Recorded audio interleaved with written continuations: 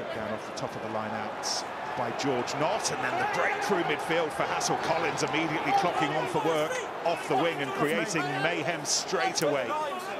Timo, please. The tackle referee just having a look at the big screen at that tackle.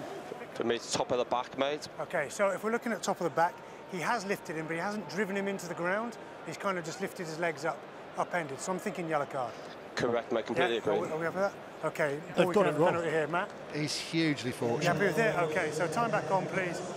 Set! This particular Irish set piece. Irish backs lined up like a queue for the underground behind them. And it's Stokes who breaks away to the right-hand side with Jackson. Stokes finds him. Oh, it's been intercepted. And you'd imagine that Piatau, he doesn't have the legs, and he was tracked in the end, but he got it away brilliantly to find Uren, and the try scored by O'Connor. Well, in the end, it was Bristol who scored after Irish were lining up in a threatening position. Tackle now, out of the way. Thank you. Cowan on another intercept, and this time it's now Lango, and surely he will not be caught. It was a decent Olympic 100 metres for a moment or two between him and Ollie Hassel Collins. Well, he makes a change not to talk about red cards. Let's talk about interceptions instead. Oh, taken quickly. And Thomas has it, lays it up for Vui scoring. And the Bears, in a little over half an hour, have gathered 3 tries.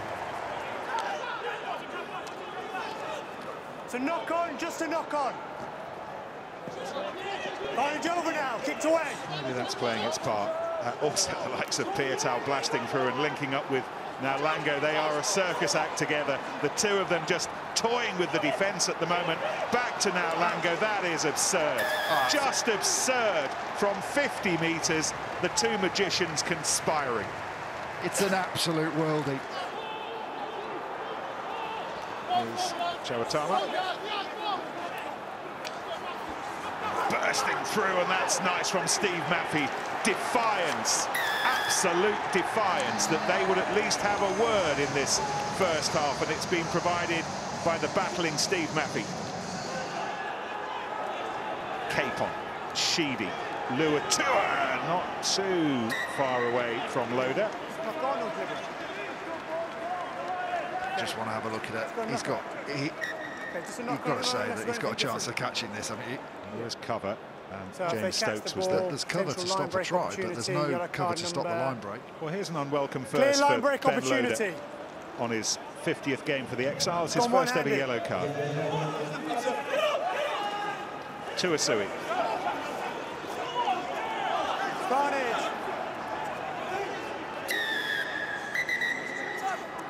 Small two. Yeah, it was Nick Phipps who came out second best. I just want to find out who the new captain is. And in a lot of pain. So he's looked at him. And he's made contact with the body. Yeah. He's illegal with that contact, but there's been no contact apart from just on the body. Correct, mate. So it's a charge, so basically, it's a charge, off the ball. But it's quite close together, so it's just a yellow card. That's what Mitch Eady joining Ben Loader on the naughty boy step.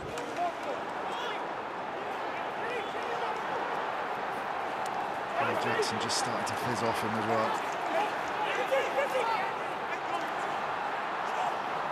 O'Brien beautifully away, and that is a wonderful try.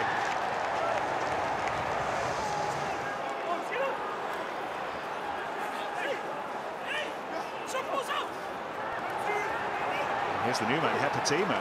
And this is really nice, and this will be another score for Nick Phipps. Irish are engineering their way back into this contest. Phipps, Creevy. They're going to get the ball out wide.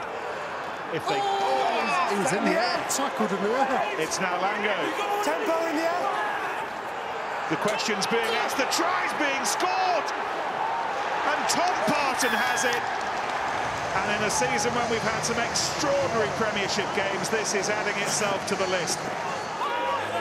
Don't give away a penalty there. Still they go, and Parton and Hassel Collins, and back to Parton. Oh! And Phipps has dropped it. And the end of one of the great games this season. Final score at the Brentford Community Stadium, astonishingly, extraordinarily, almost unbelievably for Bristol. London Irish 34, Bristol 34.